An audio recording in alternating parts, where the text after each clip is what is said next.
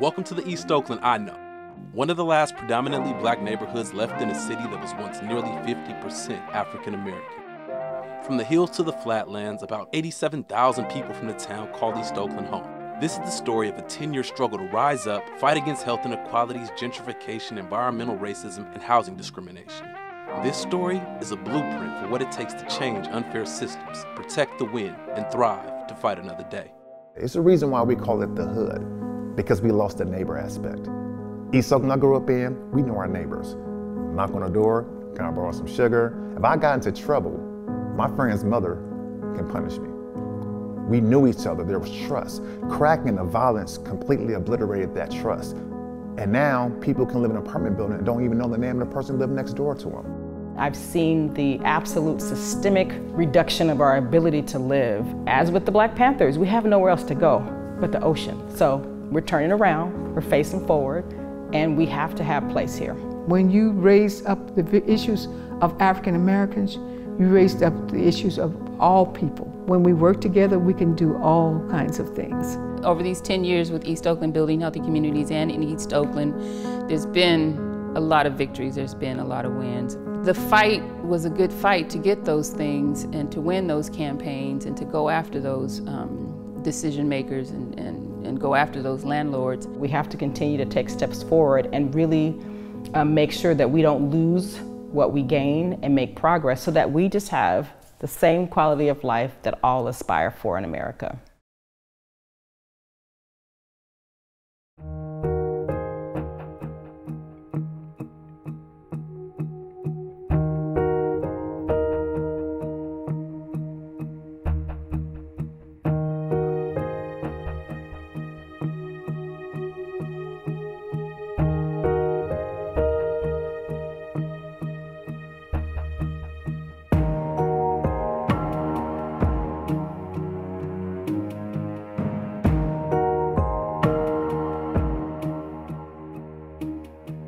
A day in the life of East Oakland consisted of going to school, going home, playing with our friends in the streets, waiting on the ice cream truck to come, yelling, "Mama, Mama, let me get a quarter so I can buy a popsicle." My dad and my uncles were Panthers. My mother and her brother were members of the Nation of Islam. So I was raised with that foundation of blackness. I was academically bright. I skipped from the 1st to the 3rd grade. By the time I got to 6th grade, I literally won every academic achievement award there. All the businesses where I grew up at on 92nd and Holly, they were black owned. And we had programs, we had services for young people like myself.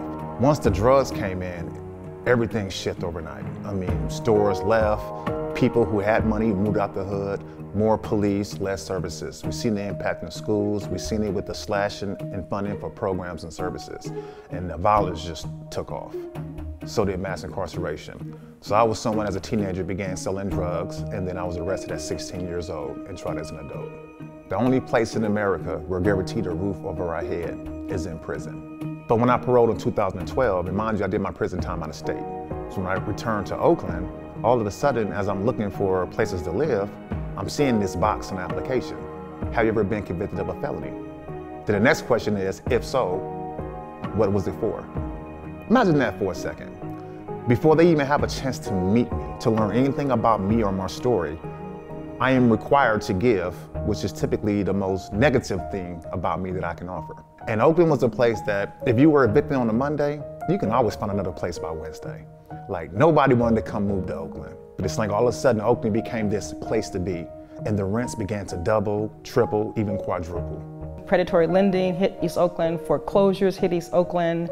Now pandemic hit East Oakland, and what we see is a lot of homeless folks. A lot of my friends who are living on the streets that I grew up with, close to their house. 70% of unhoused folks are black people who live really in East Oakland. And so that can't stand. We have a right to have a good existence, to have homes, to have peace, to have place. My family story is really similar to many black folks who came here from the South to escape all of the terrorism in the South. In West Oakland, they were displaced to different locations, returned to East Oakland, could not buy property on the other side of the tracks. So at some point my father and my family could buy something. We moved there. I mean, I grew up in Oakland where I'd spend time in the Fruitvale and Chinatown and everywhere in the parks, and we never felt like We didn't belong. I go to Uptown sometime now, and I walk into a bar when you could walk in, and I'm just like, do people just stop and stare at me like I don't belong? We have to access property. As I went to school and really studied how wealth was built in America, 70% of people who have built wealth have built it in real estate. So it's pretty simple. I like simple formulas. You want to do well and have access to things, you have to own property. I'm a Sunday school teacher. I also belong to the Women's Missionary Society, and we help do things for people in the community. One of my sons, Simarache, was a very inquisitive child, had an excellent memory. Some of the neighborhood guys approached him and asked him to be their lookout. And as a result, he started hooking up with the wrong folks. Rache wound up being sent to state prison. But when he came out for this felony conviction, he could not stay with me because I live in housing. Oakland Housing Authority at that time did not allow anybody with a felony record to stay with you in housing. So he stayed with friends, he lived in cars, sometimes he slept in the park. I was part of something called the REAL team in the city of Oakland with the East Oakland Building Healthy Communities. And we felt it was important to address how people were getting into housing, how records were being kept, and the fact that discrimination was taking place on a lot of levels. What we've been seeing here in Oakland is the real erasing of Black and brown culture, African American, Indigenous, Latinx, as well as Asian immigrant and refugee. And if we're not intentional about really building a deep partnership to maintain that, I think everyone's fear is that it's going to lead to even more erasure of what has historically been Oakland.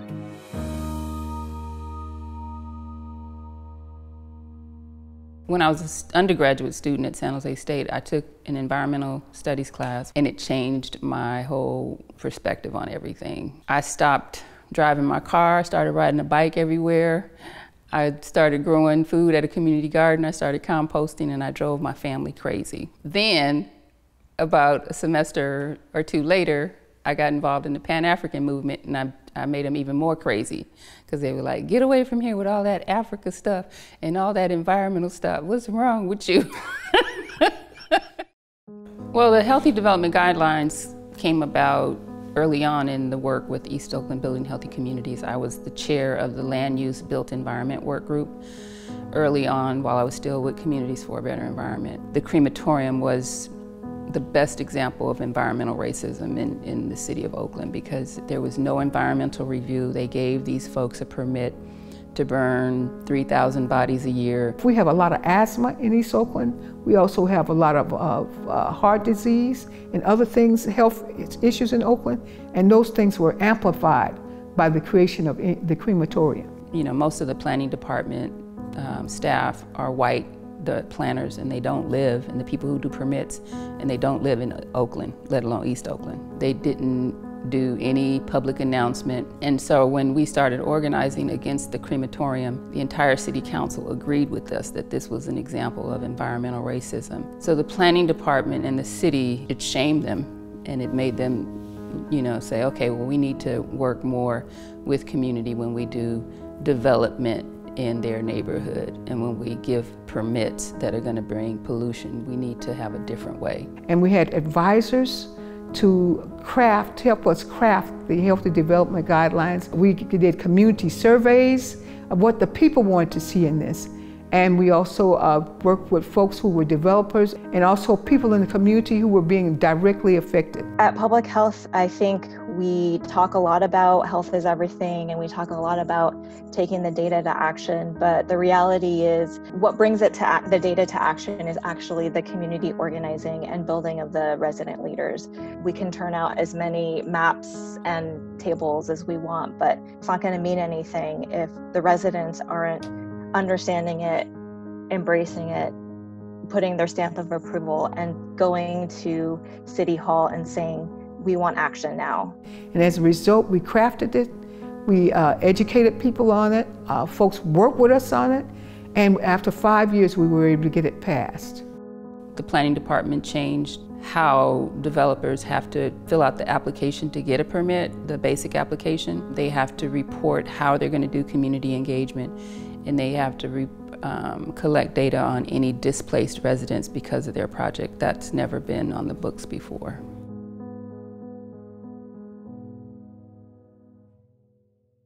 I did 5 years in prison, so when I came home in 2012, this was at the forefront of what we're experiencing now, the housing crisis, gentrification, and displacement. And at this time, when I came home, I was unemployed for 18 months, despite being a licensed aircraft mechanic. I have 2 strikes, couldn't find a job, have kids to feed. So I had to do what I had to do, and I went back to hustling. But I understand fully I didn't have the same bandwidth as other people, meaning if I was arrested, that 3rd strike could be any felony. And I knew for a fact I didn't want to spend the rest of my life in prison. I was desperate. I was like, no, I have to give this up. I have to do something different. And my buddy was telling me that they were having this meeting involving East Oakland building healthy communities at Allen Temple. So I go in there and they had this great community event. They had a soul train line. And what I felt was a sense of community, something I didn't feel for a long time. And they had a program called The Real Team that was residential engagement and leadership opportunity. I've known Miss Sherry. Actually, I met her through The Real Team, the first meeting I went to with BHC, and we just been tight since. She's like an auntie to me. She's someone who deeply inspires me because her passion, like to be honest, there are very few people I feel who passion matches mine. She is someone who just been throwing down for the longest of time, and mind you, not from a paid capacity either. Even though people had served their time, they were even penalized more when they came out and might have been working and trying to secure housing. So we felt it was a need to step up to the plate and make sure that people who were coming, our returning citizens, were able to secure housing. And so it was really important to make this non-adversarial, but to also work with the council to see what needed to be included in the ordinance here. One of the things we did is that rather than just saying, well, you got to do this and you got to do that, we came to them saying, we need to have this ordinance passed, that this is affecting the rise in homelessness in Oakland. For them, it might represent a safety issue, but we also knew that a lot of these are people that we know, friends and relatives and family. After he came out, he was very much changed. He wanted to make sure that nobody fell back into the kind of life he had gone through. And so he started doing street ministry, brought some young men to Christ, talked to folks about doing different things in their life other than just being on the streets. He loved children. He spent a lot of time with his children. It was very hard that he had no place to bring them to on a regular basis, and the only time he could see them is when they came to my house on the weekend. Rashe decided, I need a fresh start, and he went to Los Angeles with his girlfriend.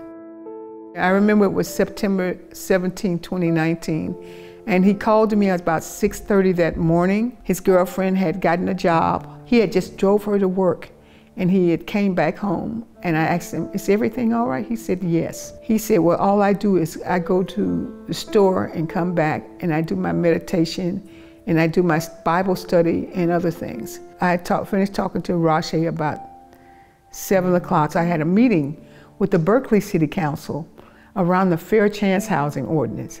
So I went there to tell them my story and that my son should have been able to live with me rather than being unhoused for so many years. Several hours later, I found out Rashe had been shot to death. The neighbor claimed that Rashe was making too much noise. He and the neighbor were arguing through the wall of the apartment, the next door neighbor. Rashe came out, knocked on the man's door to talk to him, and the man shot him to death. I mean, even now, it's making me emotional. We had a meeting in Berkeley, and some of the council members were in not direct opposition to the ordinance, but they had some concerns. You know, one said, well, maybe we should delay implementing this ordinance because they wanted to get reelected. Another one was concerned about carve-outs. You know, would this apply to people that's on Megan's Law? What about people with violent convictions? And all this was going on when we received word. Ms. Sherry had called me 3 hours after that meeting and shared that her son was murdered. And when we shared that with the council member, it transformed her because she was a mother. And the idea that a mother who gives birth to a child is not allowed to provide housing for the same child. Something about that is just insane, it's criminal.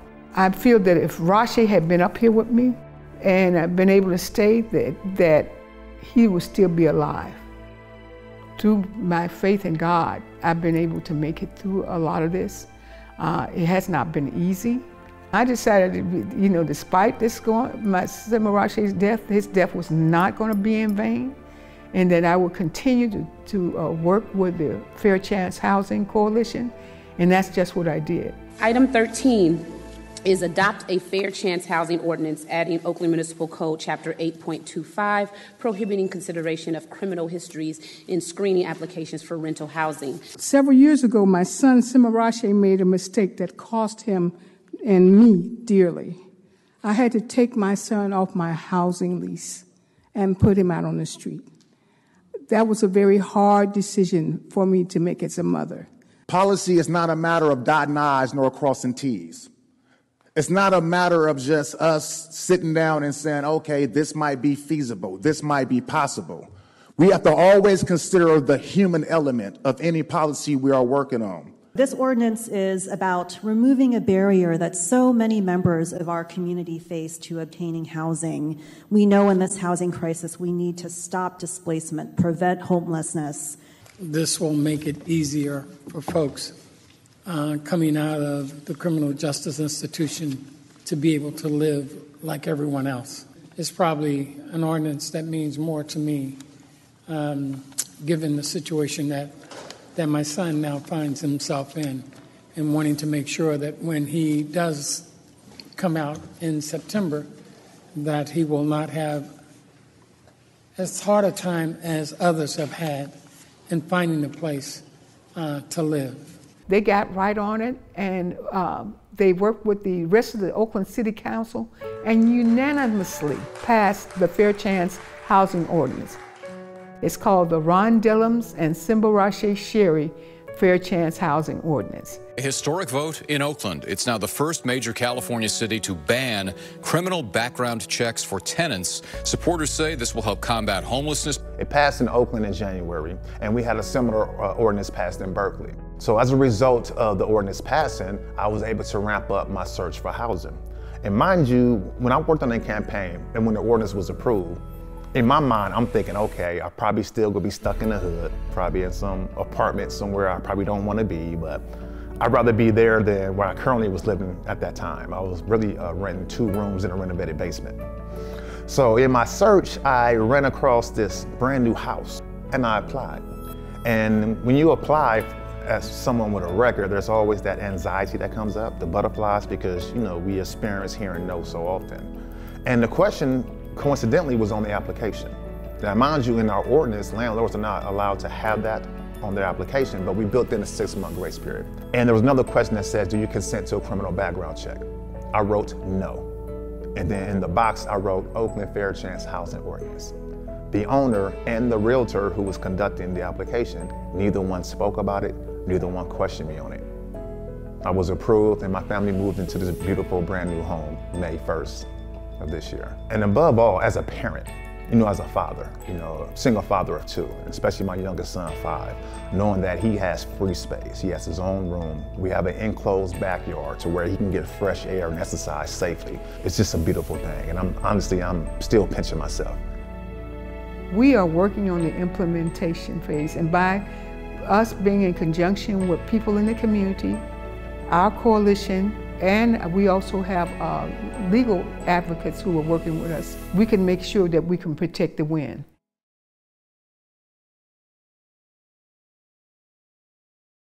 I think we're making progress. I think the first and key thing is that we collaborate with each other and that we're organized, different organizations, Black-led, ally-led organizations, and that we have the same focus to not get distracted. And we go after it and support each other, joint fundraising, joint activity, no competition, then we can do anything. What would it look like to acquire land, to have a space and a place where people can live, where they can exist? We need a safe place.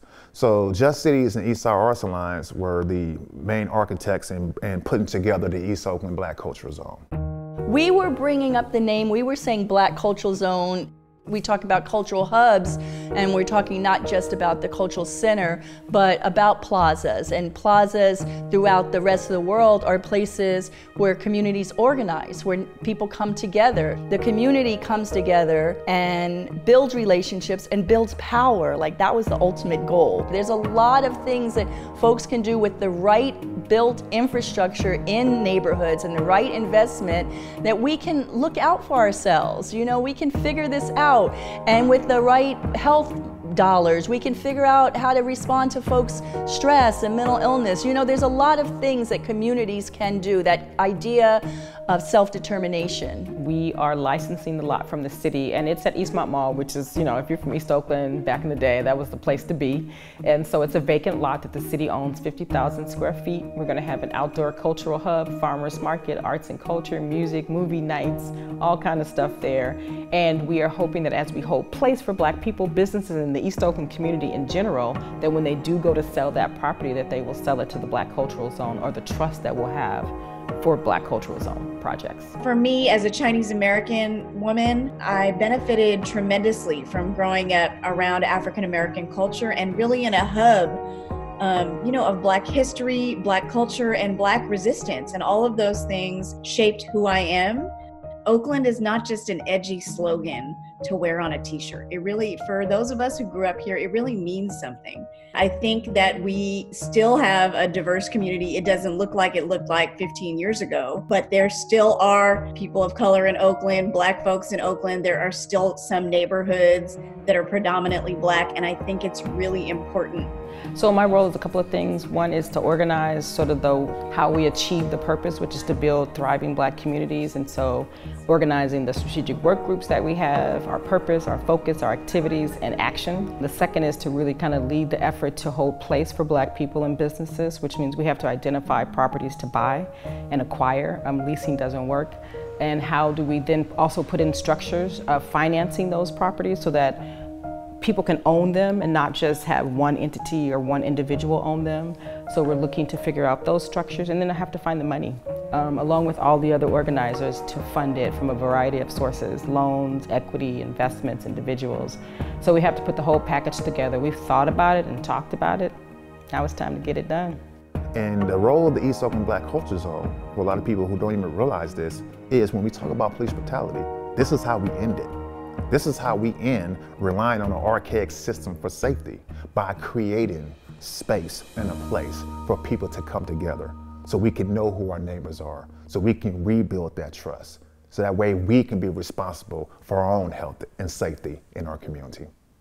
This struggle for agency, for power building, you know, it's just like a hand that has all these different issues: environmental racism, you know, housing injustice and unfair policies, economic inequalities, health disparities, and all these different organizations that are working on all these things separately. You know, each one of them could be broken individually, but when we come together, what power and agency is really about is those organizations coming together like the fist. And so please raise your fist for the power building that we have been doing and that we're going to continue doing for the next 10, 20, 30, 40, 50 years. You have to talk to people, being willing to listen to other sides of the argument. And if you think it's going to take a little while, it's all right. Don't give up. The pursuit of justice is not something that comes easy, but it can get done. And that's something no one can take from you. It's like when people say get an education. Once you get a degree, no one can take that from you. To me, it's the same thing with policy wins, especially when you're directly impacted. When you are proactive in addressing and fighting for change. Not waiting for other people to agree with you, not waiting for the money to come, not hoping that the government fixed it. We did it. I grew up in the East and went to church in the West. Graduated in 07, but I'm still getting tested. Born in the late 80s when crack was going crazy right after the Black Renaissance. My mama taught me love, get the best response. It's a city that I love and I'ma carry on.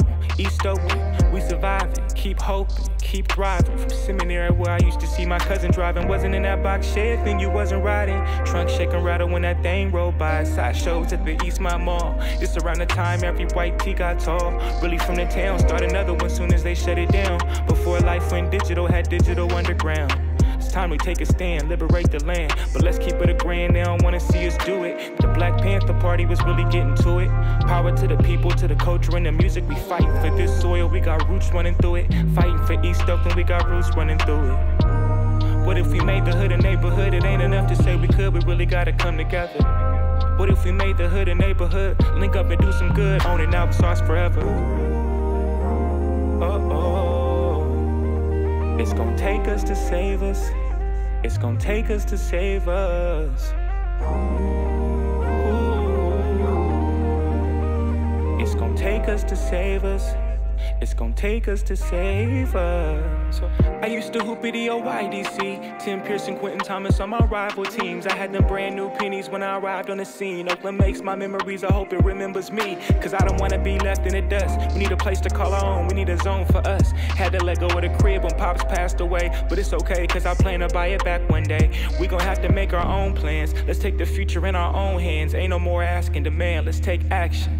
I say it with pride and much passion. The town helped make me, so I gotta make it happen. I've been going nuts, I'm talking 3 times crazy. Got hella songs but too short and I'm still in amazement.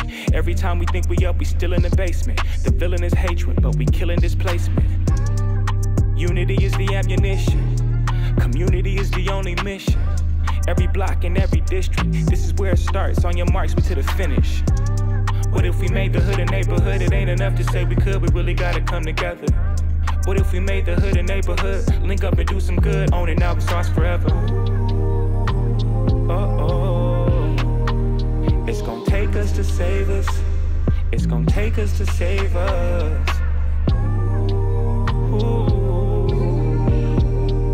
It's gonna take us to save us. It's gonna take us to save us.